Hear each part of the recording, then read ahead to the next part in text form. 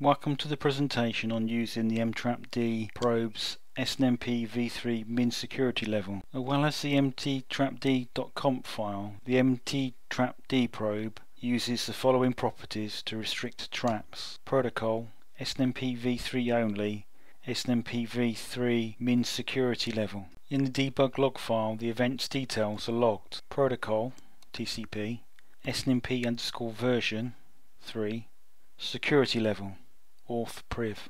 For any given trap source, the probe can restrict the security of the traps being received. For a given mttrapd.conf file entry, the probe can restrict traps further using SNMPv3 only, SNMPv3MinSecurityLevel level. For example, if only SNMPv3 traps are required, set SNMPv3 only to 1. However, this setting allows traps to be received that have no user or password set. To allow only SNMPv3 traps with the correct user and password, set the SNMPv3MinSecurityLevel level property to 3.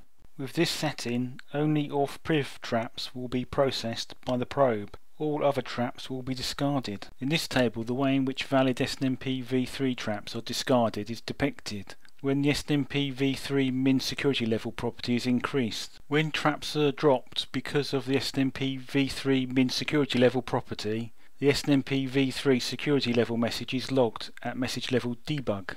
SNMPv3 TCP traps are recommended, since TCP traps require confirmed delivery. If a TCP trap is dropped or not delivered, there will be a log message, either at the source system or in the probe's log file. Always define the minimum required security using the properties, even if only SNMPv3 traps are to be processed. This will prevent unwanted processing of other traps and reduce the risk of denial of service attacks.